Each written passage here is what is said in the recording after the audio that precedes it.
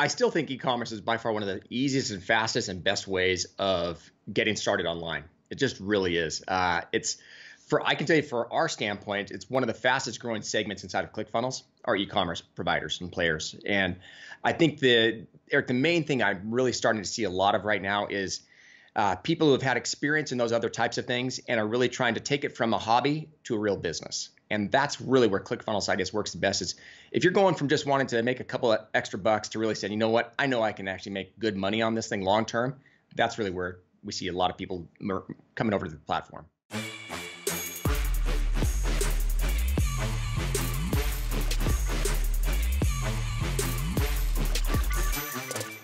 Hello and welcome to the Robust Marketer. Today I am super lucky to have a personal hero of mine on for a couple of reasons here. We have Dave Woodward from ClickFunnels, which is of course just the ultimate marketing platform here for especially people who are doing info marketing. He's a podcast host. It's Funnel Hacker Radio is a top 10 business podcast, so there's another reason that I'm super happy to have him here.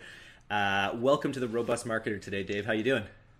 It's my pleasure. I'm so excited to be here, Eric. Thanks for having me. Nice. So I wanted to just sort of get started, as we always do. And I actually don't know this about you because I usually hear you interviewing other great entrepreneurs. So start with your marketer hero's journey. Tell us how you got started in a thumbnail sketch and how you got to where you are today.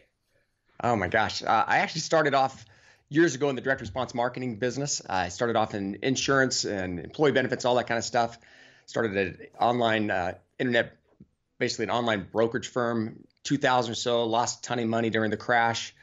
Started my own direct response marketing consulting business, dealt with a lot of mortgage companies, started my own mortgage company, lost money in that crash. And then basically from there, got heavily involved in doing a lot of real estate, but was always doing a ton in the internet marketing space. I've known Russell for the last 10 years, almost 12 years now. And we've done a lot of different projects together in real estate, in network marketing, and internet marketing. And so when ClickFunnels came about, he basically said, "Hey, you want to jump on this wagon here and see what we can do?" And so I was more than excited, and we've had just a fun ride for the last 3.5 years. It's the intro to his, because he started a competitive podcast now to you. He's got a couple podcasts actually going. But his intro to his podcast, where he talks about this new opportunity that entrepreneurs have, the way he talks about taking venture money as cheating. Which is really cool. It is an amazing opportunity that everyone, that is open to so many more people in the world today. And ClickFunnels is a huge part of it. What has it been like growing through this meteoric rise at that company? Eric's been a crazy ride. It's been a ton of fun. It was one of those things, we started off much slower than we'd hoped for. And it was a lot of trial and error at first to kind of get things going. So we started September 23rd of 2014. Really didn't get things going until almost towards the end of that year. So our first year, we really had just barely over 1.3 million in revenue, but we were able to jump that up quite a bit. So in the first year, full year, we ended up tripling our revenue, tripling our user base. We did that 2 consecutive years. Last year, we doubled our revenue, doubled our user base, ended around about 50,000 customers and just over 60 million in annual revenue. And this year, we're on track to do about 150 million in annual revenue and 100,000 customers. So we're really crazy stuff. And your 1 year goal there when you started, you'll do that on like a coffee break at a 10x event or something like that. What did you sell what did Russell sell from stage at that event? It's actually a lot of fun. He actually ended up closing over $3.2 million in 90 minutes. Unbelievable. Yeah, I was actually talking with a VC company a while back about it, and they were asking the same question you just did. They're like, so basically what you did in 90 minutes, you did that, you'd more than doubled your first year. I'm like, yep, that's kind of how it works. That's amazing. I've been, we sold a lot. We've sold some high ticket courses. We launched like 14 courses last year. I was just counting. I did 5 different webinars, and that feeling of like selling on a webinar, of seeing the sales happen on a webinar, there's a real rush there. And I can imagine on stage, like seeing I guess it's the order form rush that you get when people rush to the back of the stage and actually buy it. It's got to be unreal. That event was really unreal because we were in a Coliseum basically with 9,000 people. 3 different levels, and there was no back of the room. So it literally was a choreography type of event that pulled off amazingly well. We're really excited. Are you not entertained? That's right. Speaking of the Coliseum there. Well, I wanted to just ask you quickly. So you talked about like the point at which things really started to take off for ClickFunnels. And what do you sort of like isolate as some of the key factors that took it from a business that was like working and growing steadily to one that made it just like the talk of the town? Honestly, for us, it was really when we helped people understand it was more of a new opportunity and that it wasn't just an improvement offer over like a lead pages or something like that. And that happened on, actually it was Mike Phil's same stage about October, November of 2014, when Russell basically presented it there and we got the first table rush and we're like, okay, now we know we can take that live event, we can put that onto a webinar. And really for the first year, Russell was doing almost a webinar about every other day. It was pretty insane. That's okay. So walk me through that. He's doing a webinar for the same product to different groups. Like he's just and this is being authentic rather than just running a webinar all the time. He was literally doing webinars every day. He literally did we were doing anywhere from 2 to 3 a week, sometimes multiple in a day. And honestly, we talk a lot about this and people don't really believe. Russell, you'll hear him always talk as far as if you're going to do a webinar, you can do it literally until you've either made $1 million or you've done over 100 of them yourself live. And at that point is only the time we really started to automate it. And the main reason for that is we learned so much by the questions that people were asking. And most of them were questions as far as, well, that won't work in my business. And so we have things in the offer, webinar, in the pitch to help them understand how it would work in everything from a blogging platform to a nonprofit agency to a doctor, a dentist, chiropractor, whatever it might be. So that's the whole idea. And your clients are all over the place. You have info product people, you have lead generators, you have agencies, you have affiliates. I'm sure now you have a lot of e-commerce people coming in, realizing the power of this. That's actually a really interesting point that you mentioned about how you moved it out of a category, right? Rather than competing with Instapages or one of these things that's just sort of a landing page optimization, to really help people visualize the full funnel and the power that gives people. It's a verb now, right? Or it's this funnel hacking thing. It's spawned a whole other category. I'm trying to get that in the dictionary right now. I'm trying to get funnel hacker as an actual word. So we'll see what I can pull off. I like it. I might get a tattoo. I was, the very first time I ran a webinar was when I had just taken over this position. We were running a course that someone else had created. And I just looked up, I wasn't even really familiar with Russell at the time, but I looked up his perfect webinar script and we did 6 figures on a 90-minute webinar for my very first one ever, and we broke every rule on the table here. We took breaks. The guy that I was doing it with was like, "I'm parched. We'll be back in 10 minutes." And the guy who was like advising us on this stuff was just like, "What the fuck are you doing? Get back here! This is absolutely ridiculous." At one point, I'm like. And you need to get, there's absolute scarcity with this offer. It's going away. You will not be able to get it when this webinar closes. And he's like, actually, you know what? We'll open it up for another couple weeks after. So you can just, so we just broke every rule of webinars, but it still worked because the product was great and our marketing up to that point had been really great. But it's just amazing when you can nail it. It's so cool. And to have someone like Russell out there providing these templates, providing all this value, it's just such a treat for the whole industry. So thanks to you and Russell for that. It's awesome. Our pleasure. Thanks for using it. So this is going to be interesting because it's going to be a mix of questions. Like literally, I'm going to use this as like a 30-minute coaching session for me and my business. That's the secret here. But also, I obviously want to talk for our audience, and our audience is made up of a lot of e-commerce entrepreneurs, some affiliate marketers, basically anyone trying to make money online. And I just wanted to sort of get your sort of overall impression of the e-commerce space right now. There's a lot of stuff happening. Even just today, I was looking at some people talking about how, the reaction among traditional e-commerce people, or sort of like this nouveau sort of category of e-commerce people who are maybe just drop shipping or flipping from AliExpress, and how that's really becoming a tough option. Facebook is cracking down. Yeah. Ad costs are going up. Just give me your overall impression of the e-commerce space as you see it. I still think e-commerce is by far one of the easiest and fastest and best ways of getting started online. It just really is. I can tell you for our standpoint, it's one of the fastest growing segments inside of ClickFunnels are e-commerce providers and players. And I think Eric, the main thing I'm really starting to see a lot of right now is people who have had experience in those other types of things and are really trying to take it from a hobby to a real business. And that's really where ClickFunnels, I guess, works the best. Is if you're going from just wanting to make a couple of extra bucks to really say, you know what, I know I can actually make good money on this thing long term. That's really where we see a lot of people coming over to the platform. Yeah, it's we're working on this course right now. This will be a bit of a tease, but we're and one of the teachers who we're working with is really going to speak specifically about creating single product funnels for products. So talk to me a little bit about the evolution of what an e-commerce person sort of thinks about. So they start, let's say Shopify. They start with their Shopify store. They find some products that are winners. At what point do you want to start looking at ClickFunnels as an opportunity to increase your AOV and basically drive better conversions using that product versus just a Shopify store?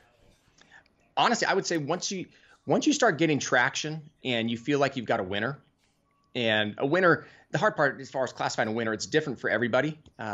For some people, winner's got to be, it's 10,000 a month, and for others, it's like, you know what, I know I can sell 2 or 3 or 4 of these a day, and that's a winner for me. So it kind of goes back as far as what your classification of a winner is.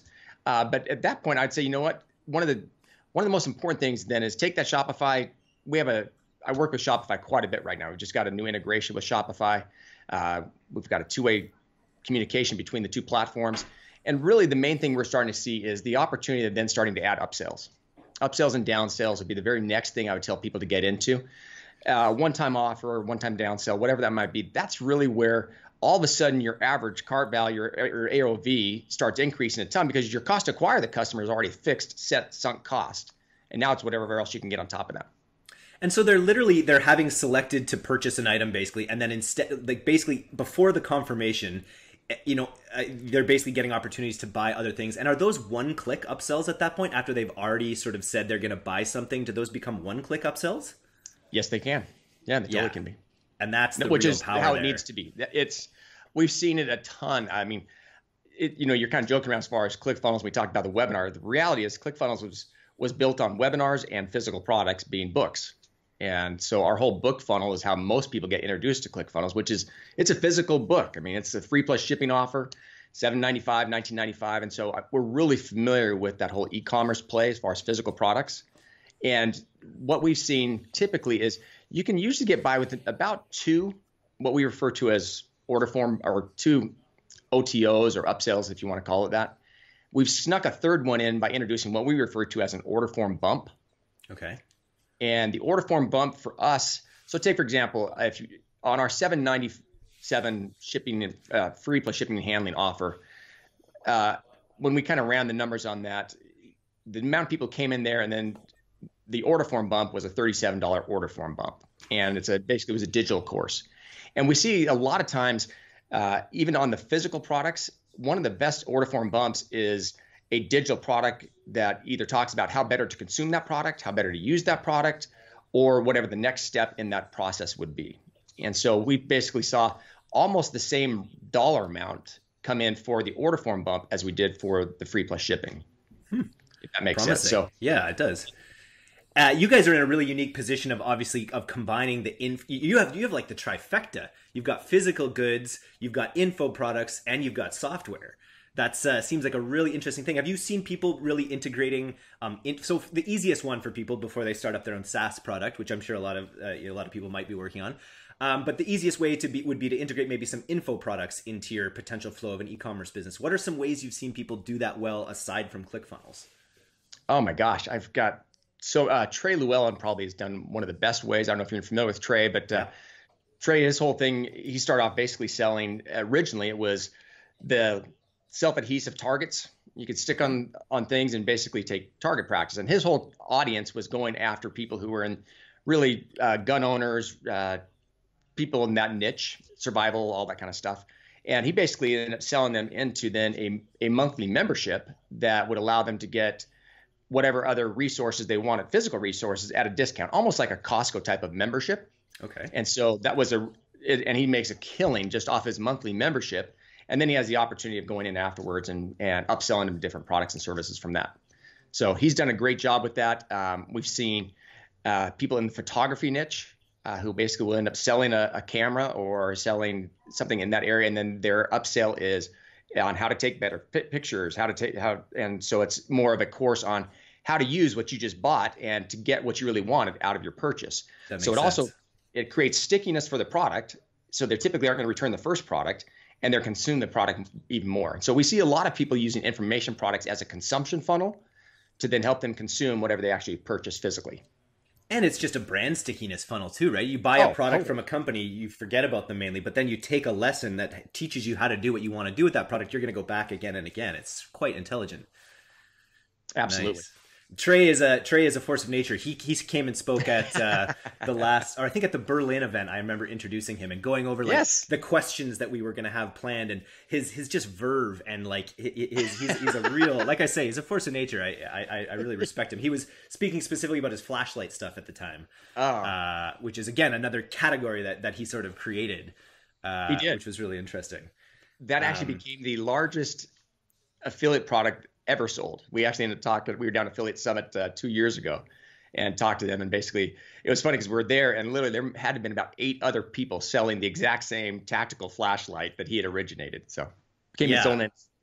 One of my friends, James Petrella, started Lumify on the back of that as well, which is which became an 8-figure company in his own right. Yeah. So it's just it speaks. There's a fine line always, and you speak about this as well, about the fast following and not reinventing the wheel essentially, which is something that you guys preach a lot of, and it's obviously how many thousands of marketers are doing that exact thing with ClickFunnels, where you guys are putting out these templates and people are just sort of like churning them out again and again. It's a really cool environment. Like, what do you think of this whole movement and space, and how happy are you to be sort of a part of this whole thing?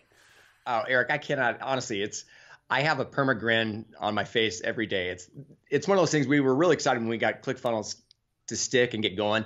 There's nothing more exciting to me. Literally, I wish I could go in the other room and show you that we get in plaques all the time as far as our 2Com Club.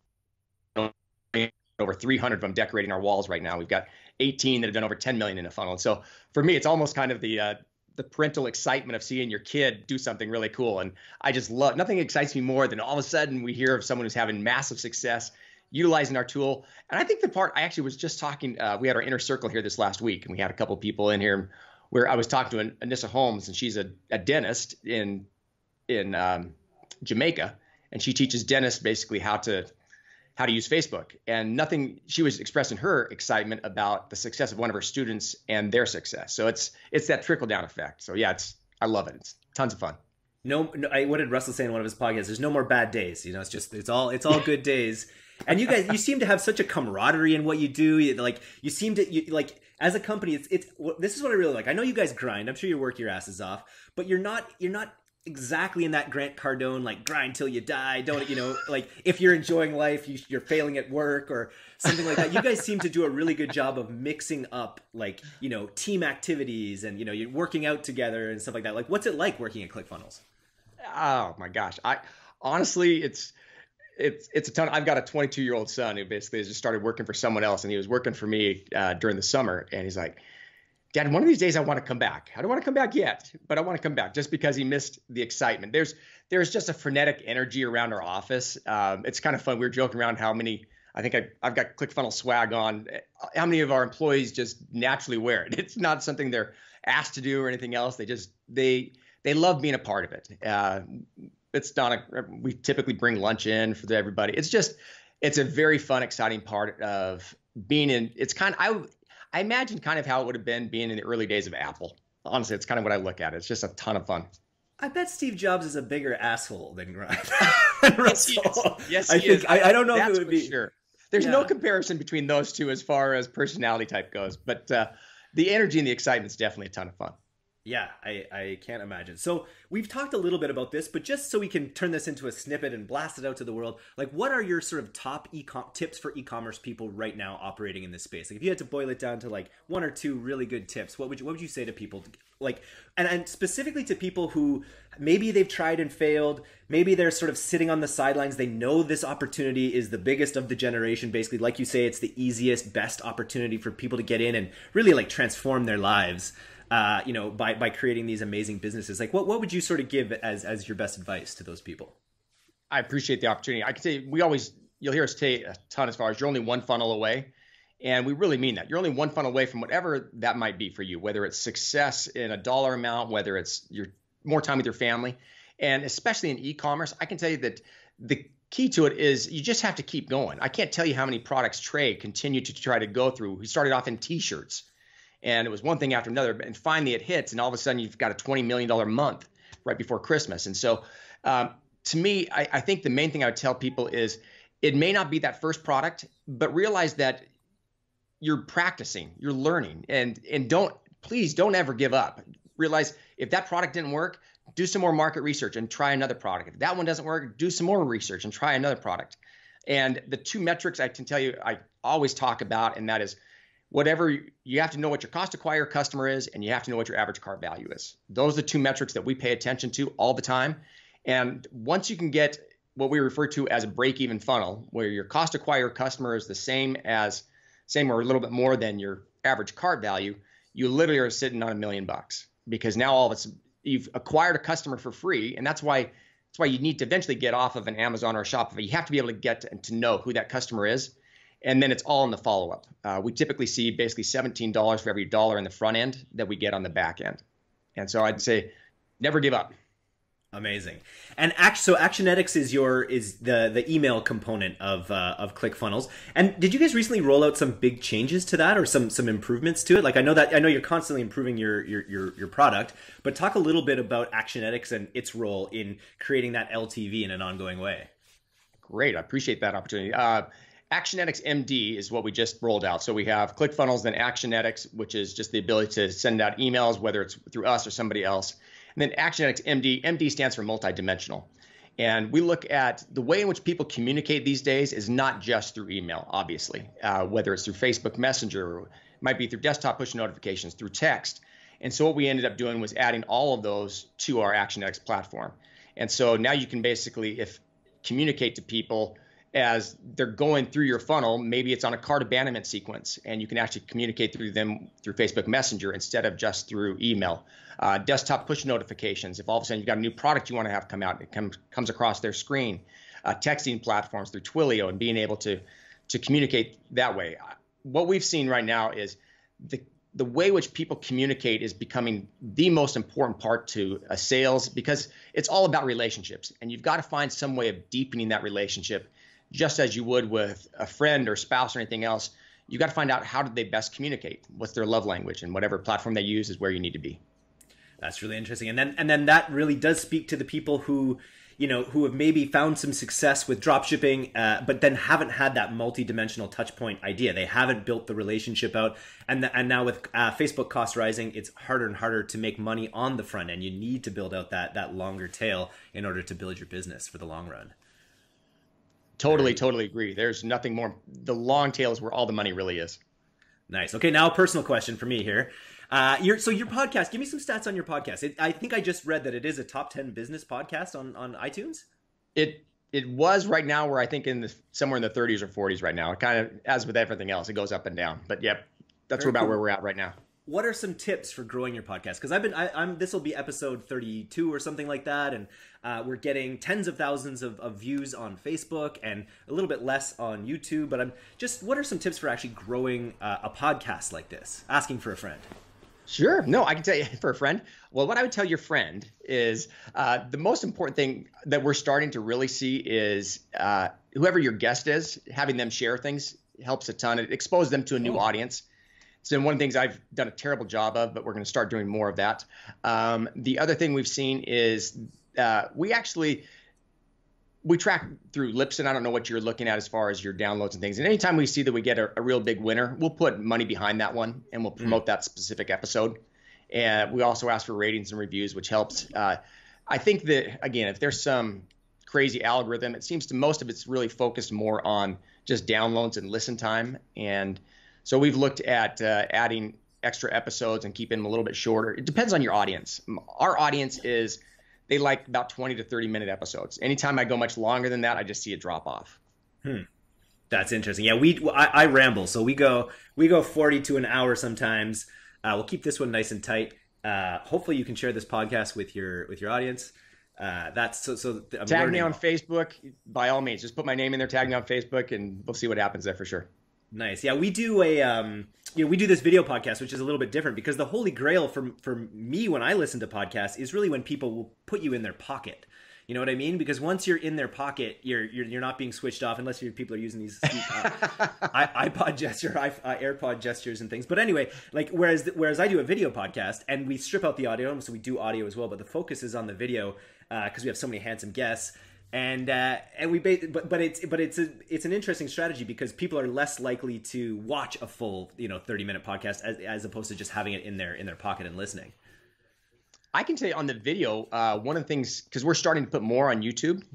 I'm assuming is that where I know you're doing Facebook, or are you also doing YouTube? Yeah, we do YouTube. We're sort of like we do both, but all of our promotion efforts now are focused. I'll tell you actually, we're just about to launch a WordPress version of a place where we're going to host all of our Facebook podcasts, and we're going to start driving to that page.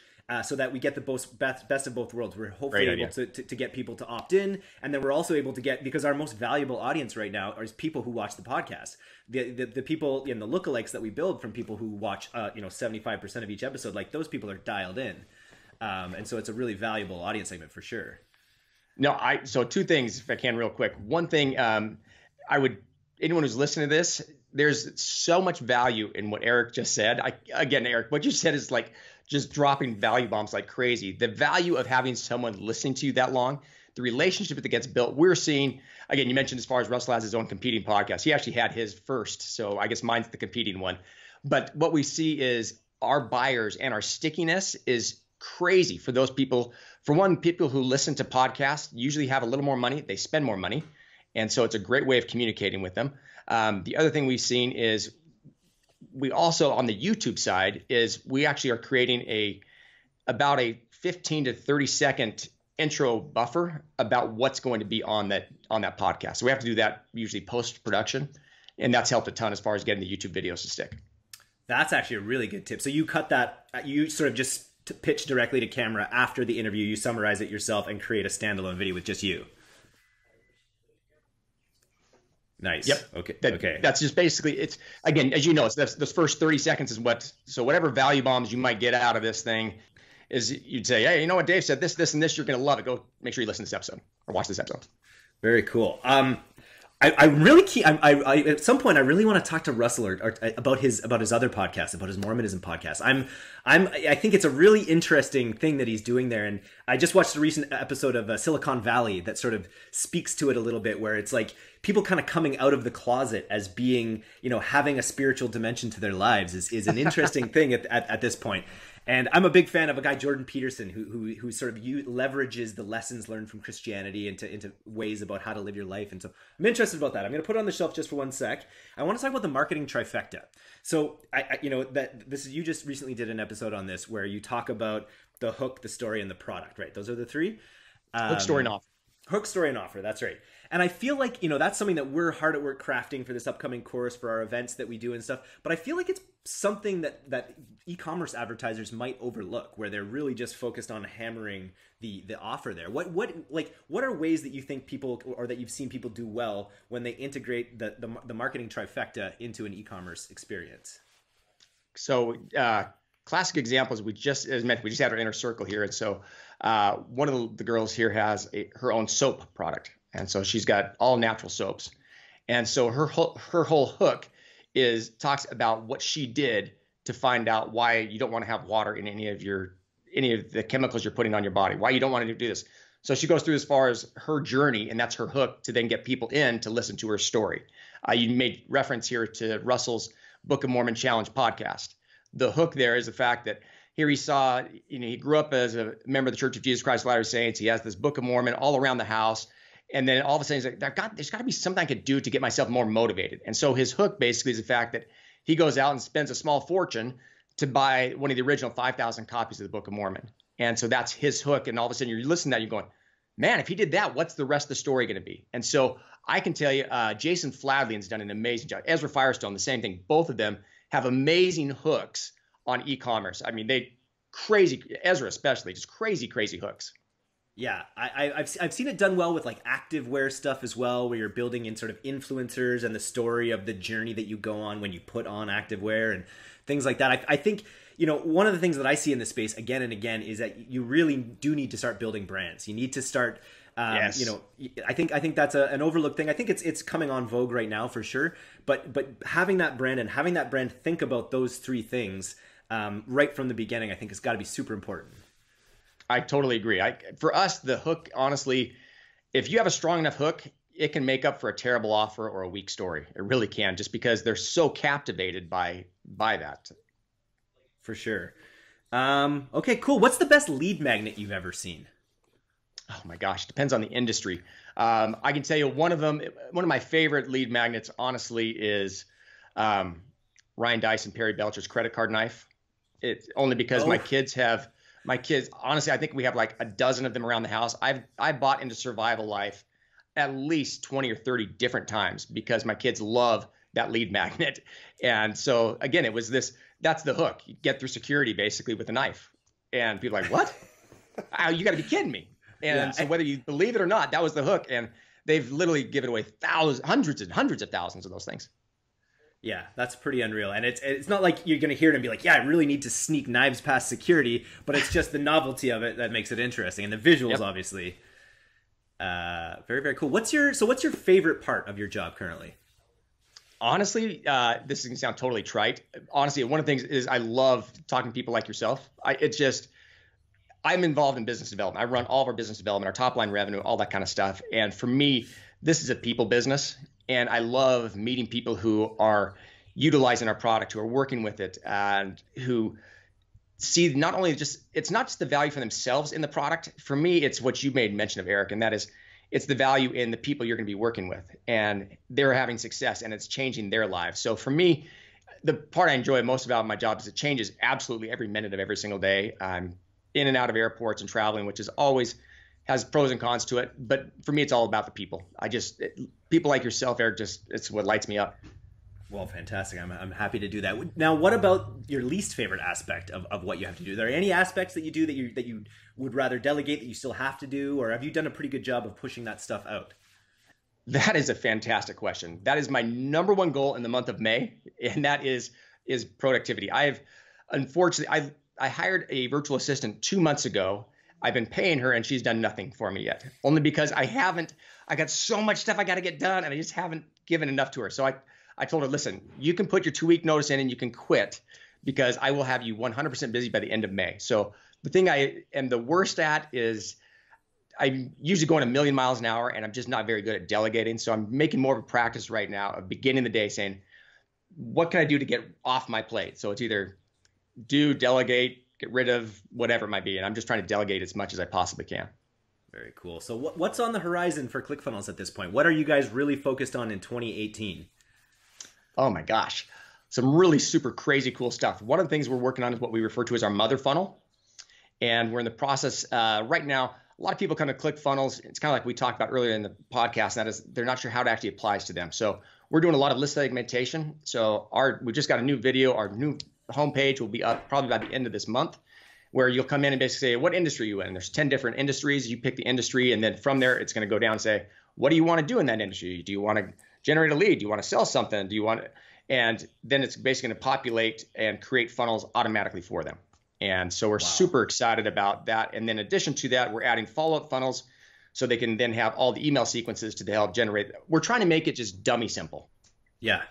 Very interesting. Now, this is funny because we're talking about a similar thing and I listened to the Mother Funnel, Russell's Mother Funnel podcast, and we're doing a similar thing with our training, right? Like we focus on e-commerce. We traditionally focused on more affiliate stuff where we are teaching people to run other people's offers essentially.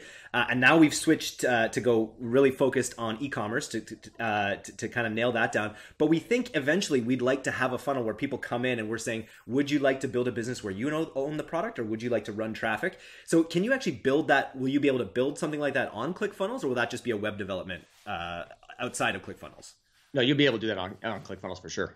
That's all I needed to know. Absolutely, for sure. Yeah, no, I mean, list segmentation for us is one of the most important pieces. We did it most recently on our Funnel Builder Secrets podcast or webinar we did with Russell a couple of weeks ago, and segmented them into those lists, and then had our messenger list segmented by those industries as well. So we can now communicate through Facebook and we can communicate through email based on the industry that they're in and where they're trying to go.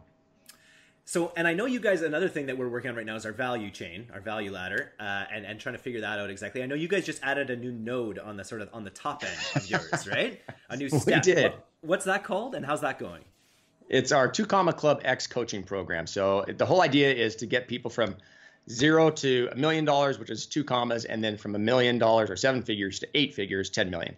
And so it's basically to get you from startup to $10 million. And within the next 2 to 3 years is kind of what we look at. And so we originally rolled it out at our Funnel Hacking Live event where we planned on selling about 250 of them. We ended up selling over 600, and more than again, podcast for a different time. But it was fascinating for us because of how many people went into it. Our obligation to ourselves to make sure they have success. I mean, it was crazy. My son signed up for it.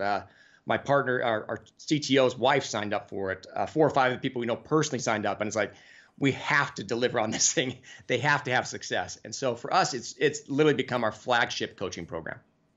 Very interesting. So you start with the book. That's usually the beginning of your funnels, right? You start with the book funnel, and then it goes up through, like, what's your next step on that? Does it go right through a ClickFunnels subscription basically? That there's a couple, depending which book they go through. There's within that funnel, there's the audio books. There's a couple of other opportunities for them to purchase other products, information products. It always ends with the free trial. And then from there, we actually are going into a thank you webinar. And the thank you webinar is where they then are introduced to Funnel Builder Secrets. Very interesting. So, this is directly applicable to what we're building right now. I really, when I was, I think it was someone just told me a major takeaway they got from Funnel Hacking Live, Russell's talk, was when he really, and you alluded to this earlier, when you said, if you're working on more than one funnel and that funnel hasn't produced, $1 million yet, you should just focus on the one until you get 7 figures from the one funnel. And I took that directly to heart, and we really sort of changed the way, we did our in 2017, like I said, we produced 14 courses. We had 3 live events. We had a mastermind. We did all these things, but they're kind of disjointed, and they weren't structured in a very sort of like value ladder-ish way. So we've kind of gone back to the drawing board. We've stopped producing quite as much, but we're focusing on one larger funnel. So I'll let you know how it goes. But I'm really excited for it. And I think it's a really smart approach to really dial in on that one big idea rather than lots of little ones that are partially supported. We ended up this last year closing down 2 multi-million-dollar funnels because they weren't in alignment. So one was our certification program, which we'd done, I think, almost $3 million the year before, and we closed that down. And then we also closed down our Funnel University product and shut that down as well. So it's been we know exactly the pain you're going through, because you're like, I'm making money. Why should I close it? It's like, because it's taken away focus. And that's the main reason for us. Yeah. Nice. Okay. Well, I want to thank you so much for coming on the podcast today. If people want to get in touch with you, obviously, they can reach out to ClickFunnels. I don't know if you're active. I know you're on Facebook. Are you a tweeter? How could people, if they have further questions, reach out to you? Facebook or Instagram are the 2 easiest ways to reach me, for sure. Nice. Well, thanks very much. Enjoy the beautiful day in Boise there. Say hi to Russell for me. I will, for sure. I'm going to get him on this podcast at some point this year. That's a goal. But this has been absolutely amazing. Thanks again. And hopefully we'll see you at one of our events in the future. I look forward to it. Thanks again. Okay. Bye-bye. See ya.